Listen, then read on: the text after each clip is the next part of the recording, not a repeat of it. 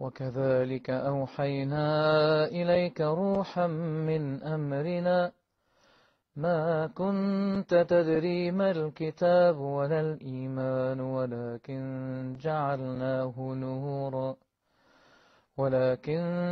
جعلناه نورا نهدي به من نشاء من عبادنا وإنك لتهدي إلى صراط مستقيم صراط الله الذي له ما في السماوات وما في الأرض ألا إلى الله تصير الأمور. Allah sees it all. Alhamdulillah, wassalatu wassalamu ala Rasulillah. All praise due to Allah, and may Allah's peace and blessings be on the last messenger of Allah. I'd like to welcome you again, dear viewers, to our program In the Names of Allah. And in this episode, we will continue to look at some of the rules which govern how to understand the names of Allah. In the previous episodes, we looked at the sources of the names. What are the authentic sources? What are the inauthentic sources? We also looked at the misuse of the names, how people in the past as well as in the present use Allah's names in the incorrect way, in an incorrect way. Now we're going to continue looking at the rules governing the names of Allah and how to understand them. The first rule that we looked at in our previous session was basically understanding the names of Allah as mentioned in the Quran and the Sunnah within the context of the language. The Quran is in Arabic, in pure Arabic. The Sunnah likewise. And we understand the names that are mentioned there according to how they come in Arabic, as they would be understood in the Arabic language, following the same principles found in basically all of the languages. That when people make statements, the norm is to accept those statements according to their face value. We don't go from the norm, the obvious and clear meanings, to metaphorical, allegorical, symbolic meanings, unless there is either textual evidence or contextual evidence. The term in which it is said, the circumstance in which it is said, indicates that this couldn't be what was meant. If I say to somebody, I take my hat off to you, and I'm not wearing a hat, then the person understands that what is meant by taking off the hat is something metaphorical. It means I respect you, I hold your opinions highly, etc. So that is the general principle that we follow. The second principle that we began to look at, rule number 2, was basically that all of Allah's names are beautiful names, perfect names, which involve no deficiency. They represent the best and most beautiful names or understandings that we could have about God. So, any name which doesn't fit in that category, then we don't accept it as a basic principle. And that's why we took the example of ad-dahr in the previous session, and we said this was not applicable to Allah subhanahu wa ta'ala because time has a beginning. Ad-dahr, which means time, it has a beginning. So it isn't one of Allah's names, though it is mentioned in the Sunnah and could be understood to be one of Allah's names. However, we said it was rejected. There are other texts from the Sunnah which indicate otherwise. For example, there's a hadith in Musnad Ahmed in which the Prophet ﷺ had said, "Do not curse time, for indeed Allah said, I am time." That's the same. But it goes on to say, "The days and nights belong to me. I renew them and let them grow old. And I bring rulers after rulers." So this is clear from the context in which that statement is meant, that said that this didn't mean that Allah is actually time, but that He is in control of time. Now, the second half of Rule 2 is that the attributes of Allah should be treated likewise, that they're attributes of perfection and praise, without any elements of deficiency in any respect. Now, if we find an attribute which does have what appears to be a side of deficiency, if it's pure deficiency, then it's definitely not acceptable and applicable to Allah subhanahu wa ta'ala at all. For example, death, or ignorance, or inability, deafness, blindness, any of these kinds of attributes or characteristics which are purely deficient.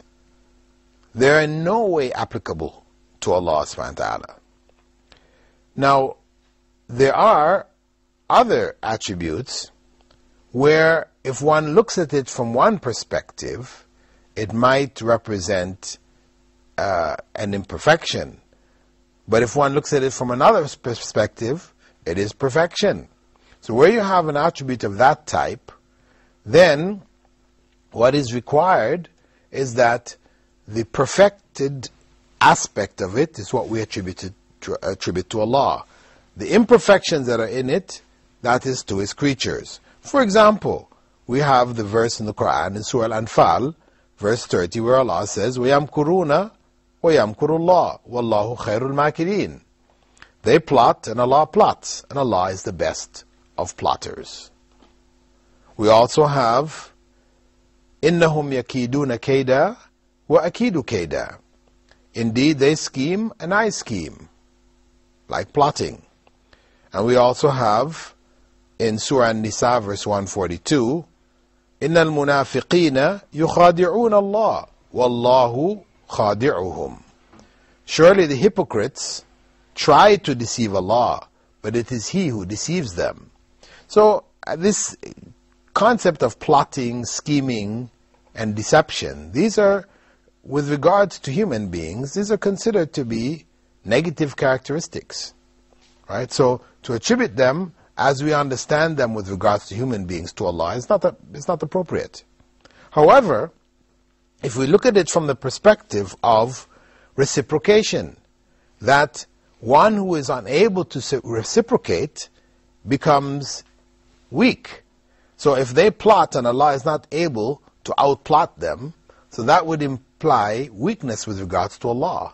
If they try to deceive Allah and Allah is not able to out-deceive them, then that would imply again weakness with regards to Allah. So in this context, where it is an issue of affirming Allah's ability to outplot them, to deceive them as they try to deceive Him, of course, His is with perfect justification. Theirs is without justification. Their plotting or their scheming or their deception, it is with evil intent. Allah doesn't hold evil intent. So this type of attribute represents a perfection on the part of Allah in that He is able to do what they're doing and beyond. So that type of attribute we can accept and give it to Allah. But we don't extract from that attribute a name. So then we're going to call Allah Al-Makir, the plotter, right? Or Al-Qaid, the schemer, or Al-Khadi', the deceiver. No, these names are not applicable to Allah subhanahu wa ta'ala. He has not referred to Himself in this way, and it's not acceptable for us to do the same. Especially considering that there is that negative element there with it. The other aspect of the second rule is that the names, Allah's names, refer to His essence, and they have attributes connected to them. That every name is taken in its fullness. We don't deny the attribute that comes with the name. We don't make names from attributes. That's not permissible. But whenever there is a name, we also have to recognize the attribute, because that is what the name implies. The implication of the name has to be recognized also. The third basic rule that we need to consider is where Allah has what we could call affirmative and negative attributes.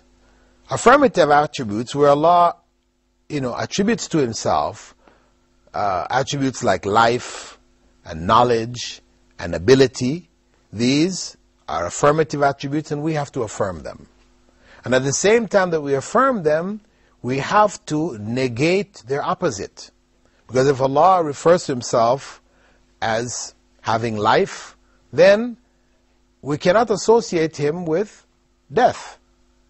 Similarly, if He associates with Himself knowledge, we don't associate with Him ignorance. And if He associates with Himself ability, we don't associate with Him inability. So those opposites of those affirmative attributes we have to deny. So if a person says that this man, Jesus for example, was God, and He died, as is believed, we say this could not possibly be God, because God's attribute of life is eternal life, not dying. So where we have a being who dies, then that being cannot possibly be God. Similarly, knowledge and ignorance, where we may find a text which implies that God is unaware of something. For example, in the Bible, in the Old Testament, in Genesis, where after Adam and Eve ate from the tree, they hid in the garden. And God is heard walking in the garden, and He's calling out, Adam, where are you? He doesn't know where Adam is. That's ignorance. He's not aware. Then we say that attribute is not attributable to Allah. This text has to be false. It couldn't possibly be from God. And knowledge, ability, the last point, say ability, that God is unable to do something, which is within His being God. Any text or any argument which would present that, we would say has to be false. So, in just closing that point, we're going to take a break now. The point is that whatever Allah has attributed to Himself of the affirmative attributes, positive attributes, then we have to affirm them, and at the same time reject their opposites. We'll see you after the break, inshaAllah. Assalamu alaikum wa rahmatullahi wa barakatuh. When you are weak and the road seems long, remember, just remember, seek strength from the strong. My name is Shrift Tuni, and this is brought to you from Huda TV. In today's edition, we'll be discussing about the day and night. Allah subhanahu wa ta'ala equated the samawat with darkness, the firmament with darkness, and equated the earth with light. Why? Are there really pillars that cannot be seen? Or is it an unseen pillar? Everything is running, but the relationships are fixed. Yes. So that it would appear to people as if nothing is running, you see. We are destroying our environment with our own hands. And that's why the Quran says, ظَهَرَ الْفَسَادُ فِي الْبَرِّ وَالْبَحْرِ بِمَا كَسَبَتْ أَيْدِي النَّاسِ لِيُذِيقَهُمْ بَعْضَ الَّذِي عَمِلُوا لَعَلَّهُمْ يَرْجِعُونَ. When you are weak and the road seems long, remember, just remember, seek strength from the strong. Alhamdulillah, wassalatu wassalam ala Rasulillah. All praise is due to Allah, and may Allah's peace and blessings be on the last messenger of Allah. Welcome back, dear viewers, to our program, In the Names of Allah. Before the break, we were looking at two aspects of Allah's attributes. What we call the affirmative attributes and the negative attributes. We said as a general rule, the affirmative attributes, where Allah has affirmed something to Himself, like life, we have to affirm it in its fullness, in its perfection. And at the same time, we have to negate or reject its opposite.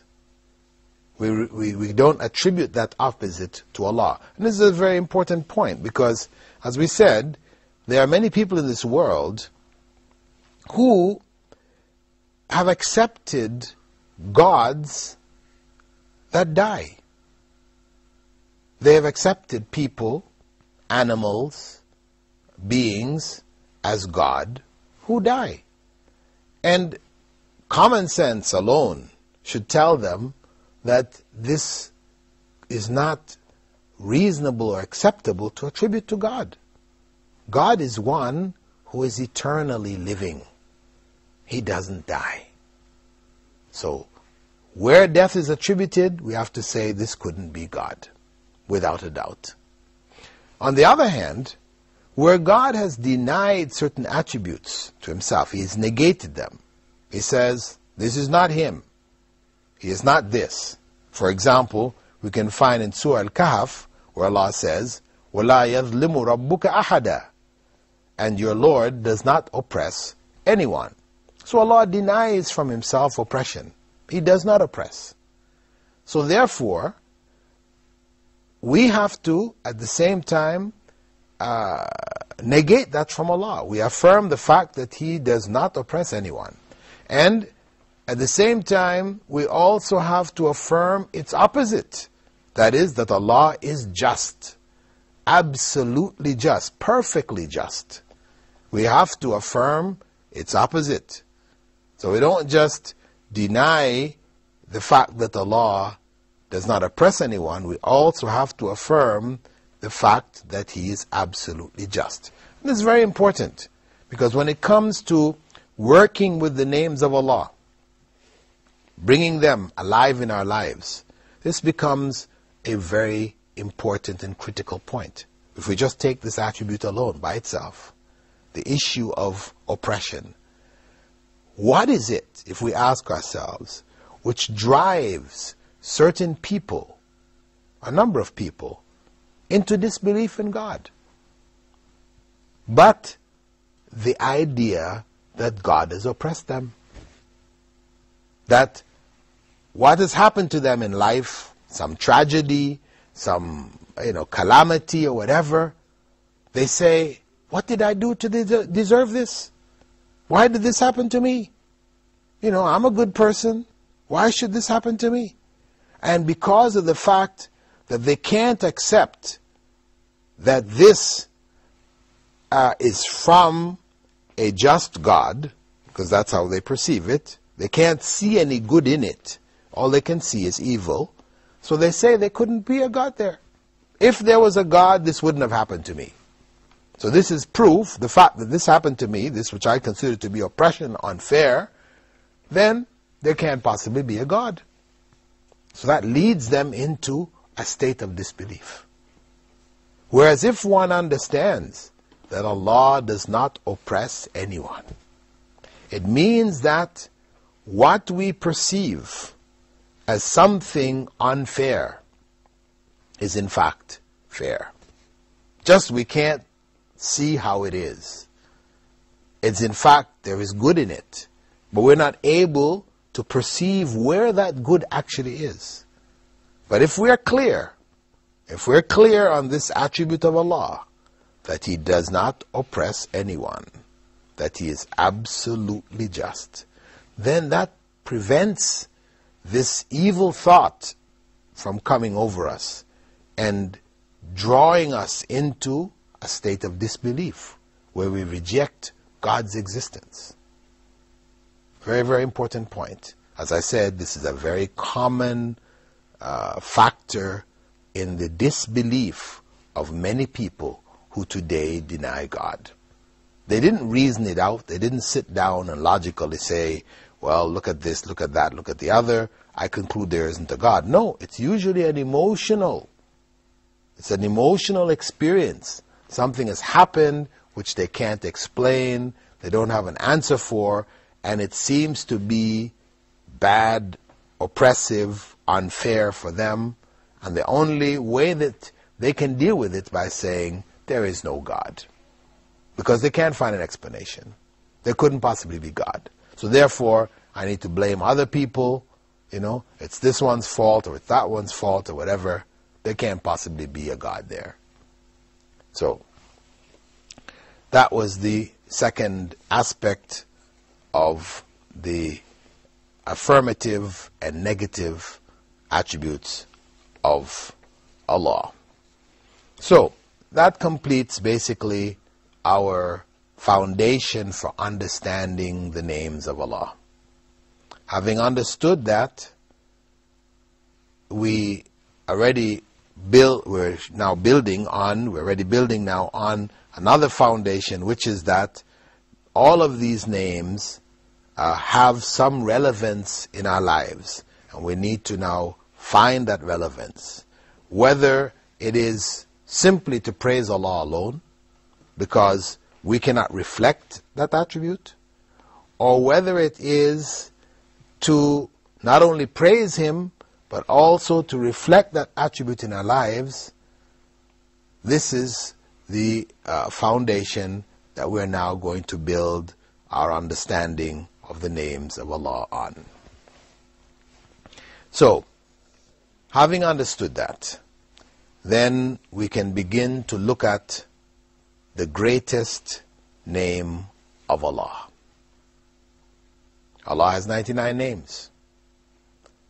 And among those 99 names, one of the names is the greatest. And of course, that's greatest relative to human beings. Relative to Allah, it is all the same.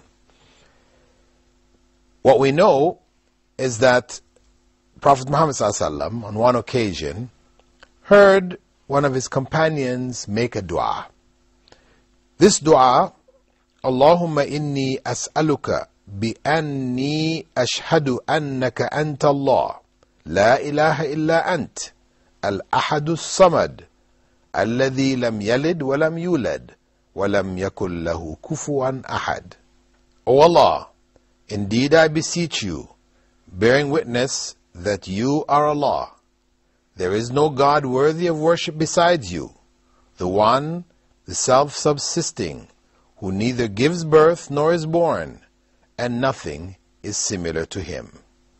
Prophet Muhammad ﷺ, when he heard that, he said, by the one in whose hand lies my soul, he has asked Allah by his greatest name, by which he responds if he is prayed to, and he gives if he is asked with. So from that hadith, and there are other narrations of it, it was concluded that there is one name out of all of Allah's 99 names, or more, which in fact is the greatest of Allah's names. And we did say before, we should just remind viewers that though we spoke about 99 names, we already gave evidence that the names of Allah are not limited to 99. So, though in this program we are going to just cover 99, we should know that this is really not a limitation, that there are others besides these which we'll be covering. Anyway, what we're talking about right now is the greatest name of Allah. What is that greatest name? Well, scholars differed. There were different opinions, and there are other narrations which mention different verses in the Quran where the name can be found, etc., etc. Now, the opinion which a number of the leading scholars agreed upon was that the greatest name of Allah was in fact the name Allah itself. and the evidence which is used for that. Because of course, as I said, there are different opinions. For different reasons, scholars chose other names. Ibn Taymiyyah, for example, he chose the name Al-Hayy because he felt that this was the most basic name of Allah, which represented the most basic attribute, because to be living is the basis for all of the attributes. Without a living God, then all of the attributes have no meaning. So that was his line of argument from reason and logic. Anyway, the point is that a number of other scholars, including his own student Ibn al-Qayyim, held that the greatest name of Allah was in fact Allah. What was the evidence? The first is that name can be found in all of the hadith narrations which describe the greatest name of Allah, in which it's included, referring to verses here and there. The term Allah is shared by all. The second evidence is that it is the name most mentioned in the Quran itself. Over 2,602 times the name Allah is mentioned in the Quran. The nearest name to it, Ar-Rahim, and is only 114 times. The next closest to it is Ar-Rahman, 57 times. So we can see very clearly from this that the name Allah is the one most frequently used by Allah subhanahu wa ta'ala himself. And these are among the evidences. There are further evidences for the choice of Allah as the greatest name of Allah. And we will be looking at them in our coming episode. I'd like to thank you all for being with us in this segment of our program, In the Names of Allah. And we hope to see you again in our coming programs. Assalamu alaikum wa rahmatullahi wa barakatuh. When you are weak and the road seems long, remember, just remember, seek strength from the strong.